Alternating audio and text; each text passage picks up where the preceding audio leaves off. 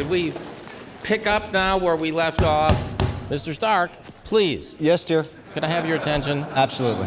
Our priority here is to have you turn over the Iron Man weapon to the American people. Well, you can forget it. We're safe. America is secure. You want my property? You can't have it. But I did you a big favor.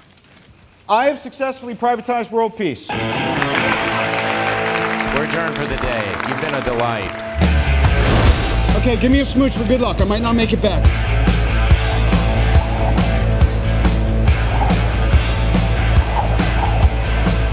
Go get him, boss. You complete me.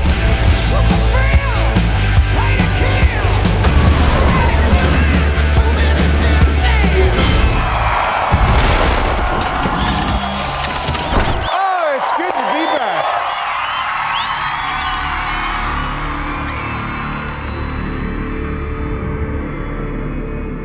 You come from a family of thieves and butchers.